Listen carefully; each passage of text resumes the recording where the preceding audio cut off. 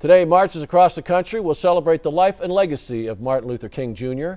News 4 Tucson's Kendra Hall is live on Martin Luther King Way with details on how the Freedom March that's going to take place later this morning and how you can be a part of it. Kendra.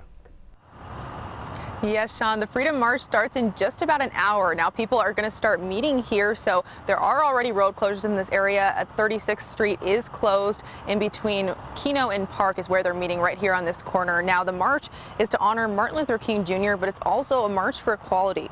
Dr. Damon Holt, president of the IMA of Tucson, says this day is one of the most important days in our country. He says the African American community in America is still fighting for justice and equality.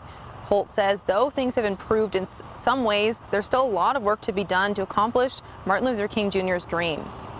We may not be drinking from two different water fountains, a white and a colored water fountain, but we still divided in a lot of ways, and we still have to work tirelessly and work very diligent to make sure that there's fairness and equality for all Americans. Now from this spot, they're going to march all the way to Reed Park, so you're going to want to avoid that area this morning. The march should go until about 10 a.m. and then there's a celebration at Reed Park from 10 to 3. And of course, there's more info on our website. That's KVOA.com. Sean, back to you.